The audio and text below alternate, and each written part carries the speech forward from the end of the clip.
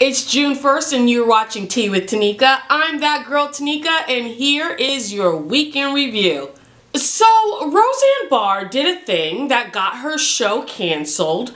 The arguably talented comedian took to her Twitter account to say these wonderful words about another human being. Muslim Brotherhood and Planet of the Apes had a baby equals VJ. Now, this was directed at former top aide to Barack Obama, President Barack Obama, Valerie Jarrett.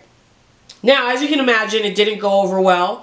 Fellow comedian and show writer Wanda Sykes chucked the deuces and noped on out of that sitcom shortly after. And then ABC announced that they were canceling the hell out of the show shortly after Wanda decided she was going to leave. Now, the funny thing here is that I can't imagine how someone who looks like Miss Roseanne Barr can be out here making any kind of statements about anybody's appearance. Not when she literally looks like a dehydrated baked potato. You know, like when you take it out of the oven and you put it on the counter for just a little bit too long and it starts to shrivel up and the skin on the outside gets all wrinkly. Like, really, Miss Barr, that's what we finna do? Okay. Now, as you can imagine, as all of this is transpiring, Miss Roseanne seems to be getting more and more remorseful. So she takes to her Twitter account again, and she said that, you know, she apologized, backpedaled, did all of that, and was saying that when she sent that original tweet, she was kind of half-ass tweeting, like she wasn't really in her right mind. She had taken some Ambien, and the Ambien is to blame for her tweet.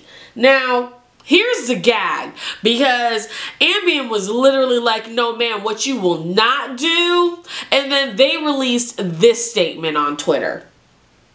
While all pharmaceutical treatments have side effects, racism is not a side effect of any of Sanofi's medication. Go on, come on, leave me edgeless. So yeah, now everyone is out of a job thanks to Miss Roseanne's racist comments. Now another kicker, this one's for free. The president of ABC, who decided that they would not be doing this Roseanne show anymore, is this lovely lady right here, and her name is Miss Channing Dungey. Go on, come on, leave me edgeless. Hextra, read all about it. So, Drake is beefing with someone new, and you probably already know who it is because it's been circulating all over the place.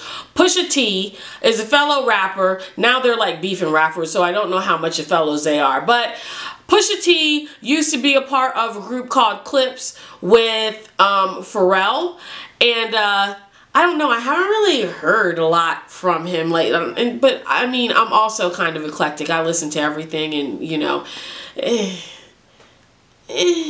So PushaT is out here putting people's business in the street. He literally dubbed Drake a deadbeat father. Now, I mean, that's cold, right? I mean, especially since Drake ain't out here claiming anybody's kids. But allegedly, and this is like super duper allegedly, he has a kid with a adult film star by the name of Sophie Brousseau. She's French, oui oui,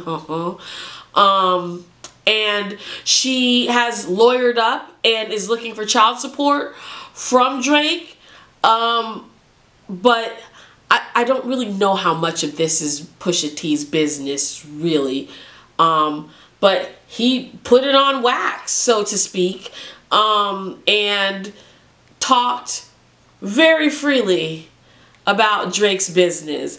Now, what's really crazy here is that the album cover for this particular diss track that he made was a 2007 photo of a very young, de-bearded, less swole version of Drake in blackface. Yee. Drake has since responded and he said this: He said that he was an actor when the picture was taken back in 2007, like I just said. And it was to show how African Americans were once wrongly portrayed in entertainment.